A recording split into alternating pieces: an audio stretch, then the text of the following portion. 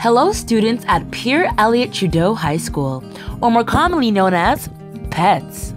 Today, we are here to inform you on the ways to properly use our microwaves. Now, we understand it can be quite hard to use microwaves. Some of us just don't know where to begin. Well, don't worry students, that's what we're here for. Firstly, to begin the proper usage of our microwaves, you must push the button on the bottom right corner of the machine, like so. Upon doing this, the door should spring open. Secondly, place food gently on the glass dish located in the center of the microwave. Please remember, place it gently. Please note that you cannot place tinfoil, styrofoam, or any type of utensils in the microwaves, as it could result in collateral damage. Now friends, we must choose the amount of time to microwave our beloved food. From the number on the right side of the microwaves, please select the time you think is best for your food.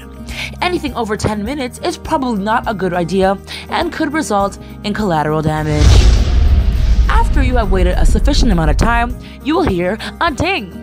That means that your food is ready. So once again, push the button on the bottom right corner of the microwave and voila! The door should spring open.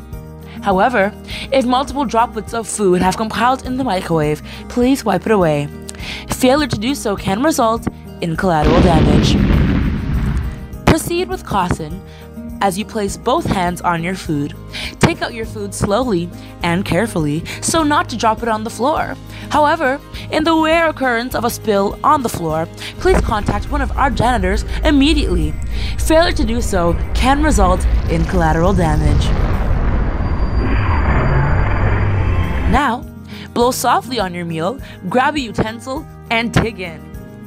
Thank you, students. This has been a TSAC public service announcement.